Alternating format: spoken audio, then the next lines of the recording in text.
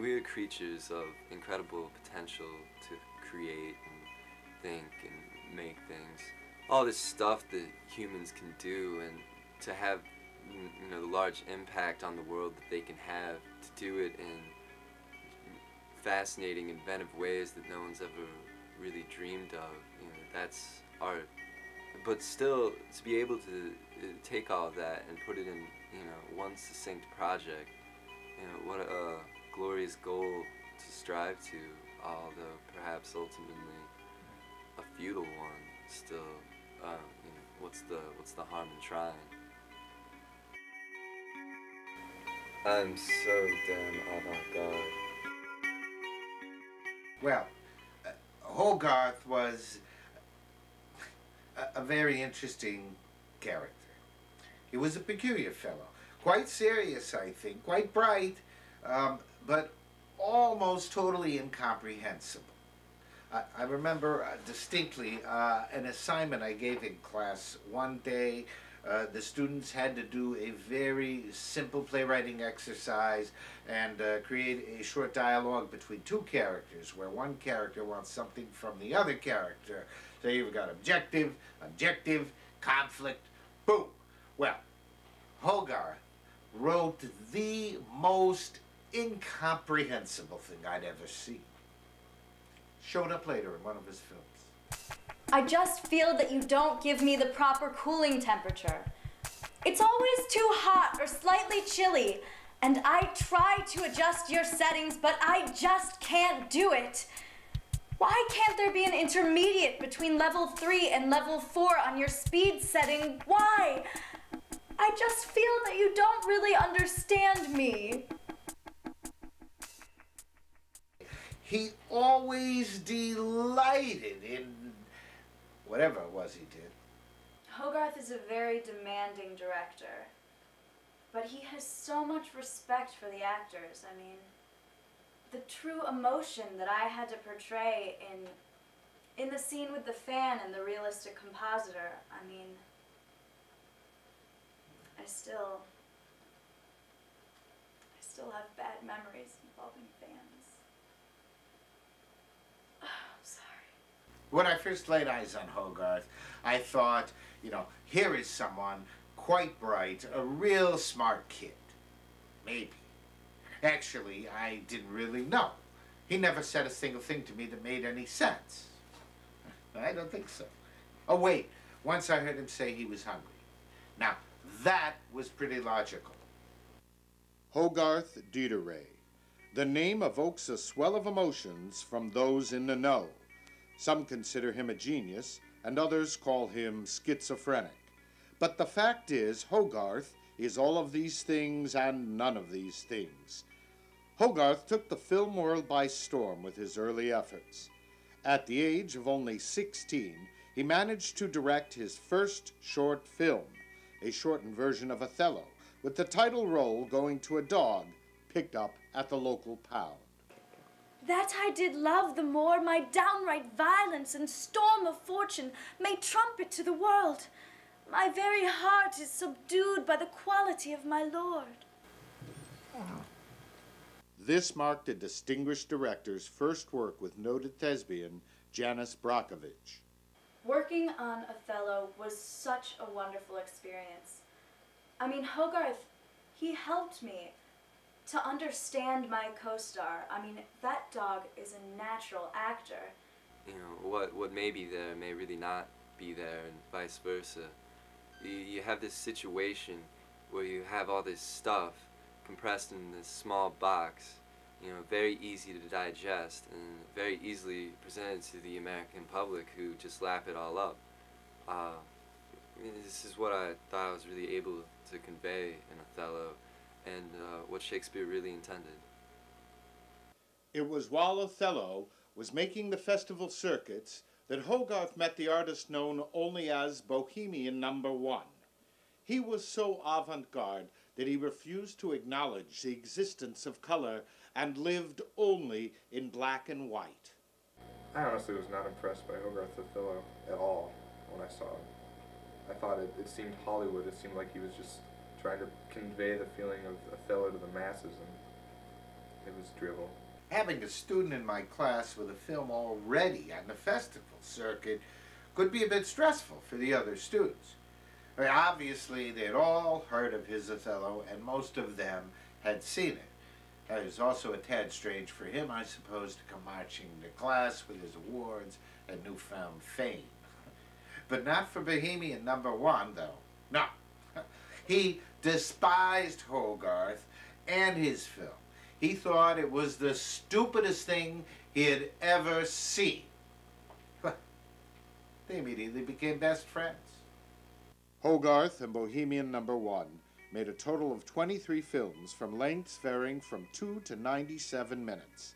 The lengths of each of their films was a prime number, even to the second.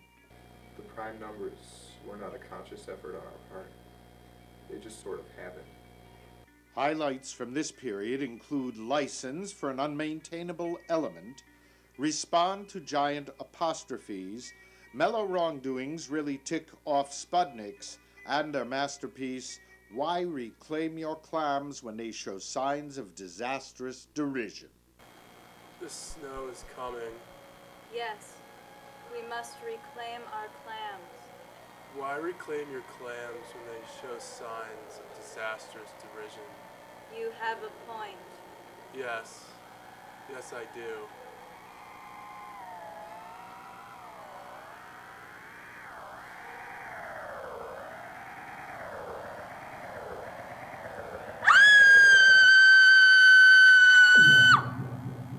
Please calm yourself. It's only a monster.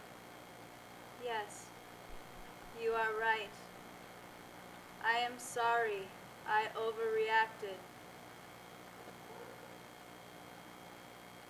To tell you the truth, I don't think we knew anything what we were doing, or for that matter, saying. Oh man, I was drunk during the whole filming of the thing. Next thing I know, I'm walking down a red carpet and surrounded by a bunch of artsy people saying that Hogarth is like the next Orson Welles, and to tell you the truth, I don't even think Bo or Hogarth knew what the hell they were doing. That film was the last time I really saw Bo and Hogarth truly happy. They melded on that film, and then the problems began. The incident to which Janice is speaking occurred during the filming of what was to be the pair's next film, Mom Makes Sense Only When Speaking Without an Armchair. One day, Hogarth just erupted. The entire incident was captured on video. We can't have it buried in the teacups. It's not experimental enough. It's not avant-garde. Listen, Hogarth, you think you're experimental? You think you're avant-garde? I'm a million times more avant-garde than you. Look, I know avant-garde. I listen to music that comes on a distribution of 100 or less. What do you listen to? I listen to music that's so avant-garde it doesn't even exist. Man. Bo wasn't very avant-garde, and I only associate with those who are. Simply, the charisma was over-evaluated to such an extent that the gels simply didn't collide in a congenial or friendly way. Hogarth and Bo parted for their separate ways, and Hogarth began a film that he would eventually be known for. Unfortunately, it was also to be the last film he would ever make. Methink a problem this may be. Even now, lead thing be coming ever closer. Oh, twere I not under this big pencil. But me has an idea. I will repel it with big head. Please, please don't throw me at the pencil. Quiet, you. I created you, and to your maker you must go.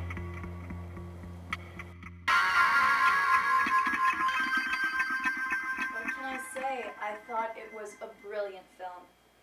One of my most challenging, though. I mean, it hit 'em all. Toronto, Sundance, Cannes. We were whining and dining with the bigwigs. Hogarth was on the rise. Finally separated from Bohemian #1, he was truly gaining respect as an artist in his own right. And then the great videotape shortage began. Plain and simple, due to a gross miscalculation about the availability of videotape and a huge rise in filmmaking due to the video revolution, everybody suddenly woke up one morning to find that the great supply of videotape we'd always taken for granted was no longer available. So, videotape was only given to those who needed it most. Who would have guessed that the world was running out of videotape? Yet it was. And the estimate was that if it was consumed at the current rate, we would be out of videotape in 1 year. Manufacturers simply could not keep up with that demand, and filmmakers had to apply for tape on a case-by-case basis. They rejected Hogarth. They said his work was incomprehensible and pointless. That really hurt him, I think. In the end, it came down to what the public wanted. And while some people saw Hogarth for what he was, a genius, it was ultimately determined that given the limited amount of videotape, it would be better put to use in making adult features. Hogarth drifted into a period of depression, one from which he was unable to rise from his bed and go about even his daily activities. Caught in a whirlpool of chocolate addiction, Hogarth seemed due to hit the deep end any day. I tried to console him. I told him that people were still watching and discussing his films, that his impact was still being felt. Of course, I neglected to tell him that the overwhelming majority now thought that he was a pretentious idiot who obviously had no idea what he was doing. I'm consoled that people watch my movies, but I'm beyond that inferior academic sort of satisfaction now. I'm working on the new art, the mental art of mentality. Hogarth, finally out of his weeks of depression, has started to rise out of the depths and into the world again. Finding strength once more, he has developed a new theory of art. His new art form, which he calls the mental art of mentality, involves mentally transmitting mental images from the mind of one to the other, the whole process taking place mentally. Between here, my head, are things now to you being sent, and these things can really come together and form a whole product of conscious elements derived from their respective facets for something extraordinary to take place. With his new art form, Hogarth is clearly moving into the future. The video shortage is over and he could easily go back to making movies, but he has moved on. Yet, his past will never be forgotten. Well, I think the world has definitely felt the pull of Hogarth. Well, he was one of the most creative experimental filmmakers in the world. His stuff was so hard to digest, I don't think anybody could. He was either light years ahead of his time or completely insane. Probably the latter. I will always remember the films I made with Hogarth. Always. And that's a feat because we made quite a lot of them. My genius? That's a question best worked out by innumerable persons on the level of higher education, developing their own theories concerning the duplicity of man and the themes of which he can proliferate and ensure his own survival. To go further, the ways that one can find this effort to be not in vain would be by evaluating the strengths and weaknesses of all concerned and reach a conclusion that unravels the mystery of what was once conversely its opposite. Am I making myself clear?